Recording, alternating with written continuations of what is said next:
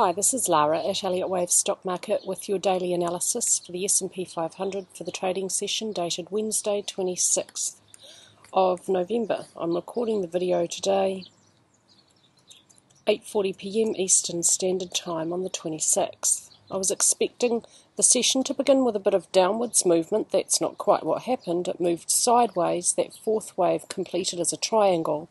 After that, upwards movement was expected, and we have a small green candlestick which fits the wave count. Let's have a look at the daily chart. And I'm just going to go over the bull wave count at the daily chart level because there's no difference at this stage between bull and bear wave counts, because primary wave 1, 2 and 3 are seen for the bull count in exactly the same way as primary waves A, B and C for the bear count, because 1, 2, 3 subdivides in exactly the same way. So targets are the same and validation points are the same, and the structure at the hourly chart level at this stage is the same. For both wave counts, I'm looking for a trend change at either primary for the bull count or cycle degree for the bear count.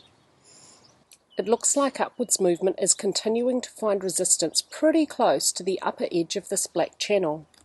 This black channel is drawn on the weekly chart. It's an Elliott channel around primary wave 3. It's drawn from the ends of intermediate waves.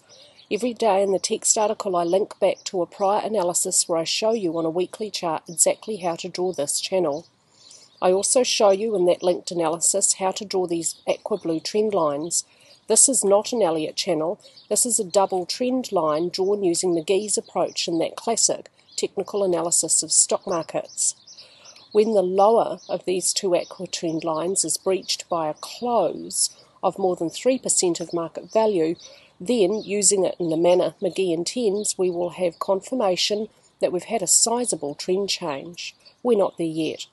So while price remains above the aqua blue trend lines and within the black channel, any trend change I will expect initially will be just a second wave correction within -5. When we have a clear breach on the hourly chart of channels and some clear downward movement, I'll move everything within minor wave 5 down 1 degree and look for the downward movement initially to probably just be a second wave correction within an extending fifth wave, because we should always assume that the trend remains the same until proven otherwise. So with that in mind, we should only call for a trend change at either primary or cycle degree when the lower of these two aqua trend lines is breached by a close of more than 3% of market value, and that size of the trend change will be confirmed with a new low below 182066. That's the start of minor wave 5, because no second wave correction within it may move beyond its start. At this stage, for the structure within minor wave 5, I'm aware that there is more than one way to label this long upward movement at the hourly chart level. I'm going to keep going with the way I've got it, with 1, 2 is a deep zigzag, 3 is 2.618 the length of 1 and still contains the strongest upward momentum on the hourly chart, and 4 is a running contracting triangle. It's very shallow. So here there's a nice ratio between 1 and 3 and perfect alternation between 2 and 4. For those reasons, I'm going to stick with that labelling.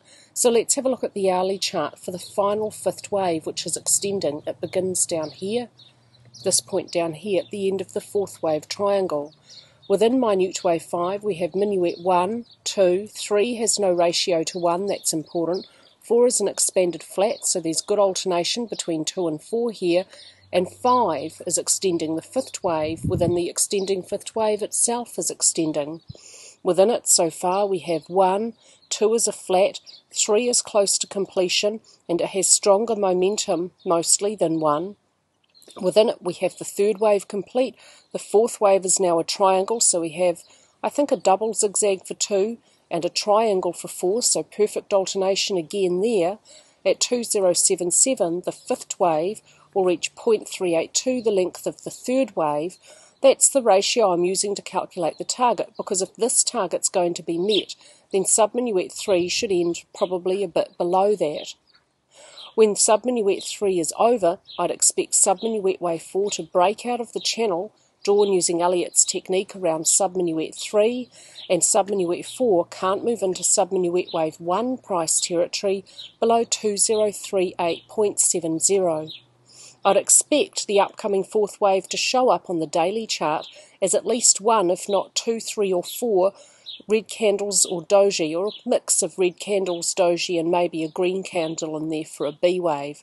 But it should show up nice and clear on the daily chart because the second wave shows up clearly on the daily chart, and so that would give good proportion and give the wave count the right look at the daily chart level. Once the fourth wave correction is over, a final fifth wave up towards the final target at 2079, where minuet wave 5 will reach 1.618, the length of minuet wave 3. Because within primary wave 3 there's already ratios between 1 and 3 for intermediate degree and minor degree and minute degree, I'm not expecting to see ratios for these fifth waves, but I will expect to see one for minuet wave 5, because as I said, there's no ratio between 1 and 3. When subminuet waves 3 and 4 are complete, if subminuet 3 does not exhibit a ratio to subminuet 1, then I'll also expect the following fifth wave at subminuet degree to exhibit a ratio, and so towards the end this target might widen to a small zone or it might change.